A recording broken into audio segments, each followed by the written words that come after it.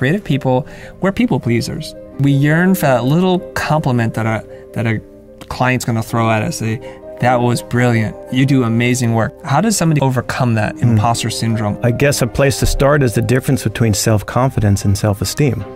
There's a difference? Yeah. Self-confidence is how we feel about our own abilities. So left on our own, self-confidence would be how we feel about our own abilities in our own skin, in our own room. By ourselves. By ourselves. Okay, so self-esteem typically is how we feel about our abilities in the face of other people. Surround other people, that's called self-esteem because we're comparing ourselves. We introject how other people feel about us, and that creates lasting effects. It's almost like an imprint, you know, a thumbprint or an imprint of some kind. So if we get enough negative feedback, we have an introject that says, you're no good at this. You had this negative voice inside from somewhere, and it was clear that it was in Chris, but it wasn't from Chris. Right. And now, the inner voice. Yeah, the inner voice. So in therapy, one of the things we try to do is discern what's from Chris and what isn't from Chris. So what are some of the tools that you use to figure that out?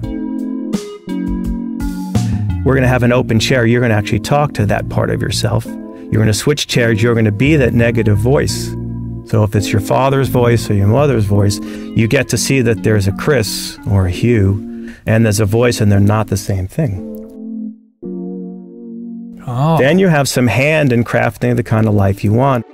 You could see where it gets very insidious that the power of the relationship that we have early on from the caregivers, from our parents, from other people who influence us. Isn't it all natural? We all seek external praise. How would you respond to that? I think when you're young, you need it to build a self. You're not a blank slate. You have your own temperament, which we can talk about. You have your own personality. It's great if a caregiver or parent can especially host emotions with a person. The message I got when I shared a difficult emotion, like I'm angry, I'm afraid, my response from my caregivers was, well, don't feel that.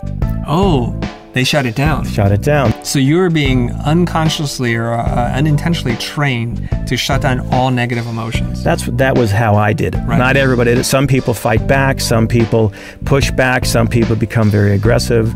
My path, or my temperament, which is introversion, tended to shut down and go inside and say, there must be something wrong with me. I started noticing in my relationships to women that I was projecting onto them, meaning I was putting on to needs that my mother didn't give me. Ooh. So I'd put a need of, I need to be constantly here, you did a good job, you're a good boy, you did great on that music piece. For years and years, I don't know that's happening. I just know that it's not working. Well, here's how these things work. It's always the mindset, that imprint, the thing that you carry with you, the thing that's holding you back. If people start noticing consciously what is happening when they're around somebody else, if you could start noticing, you know, whenever I'm around that person, I feel really nervous. Or if you're not a feeling type, the question is, well, how do I know what I'm feeling? So one easy way in is, do I like that or do I not like that? Oh, okay.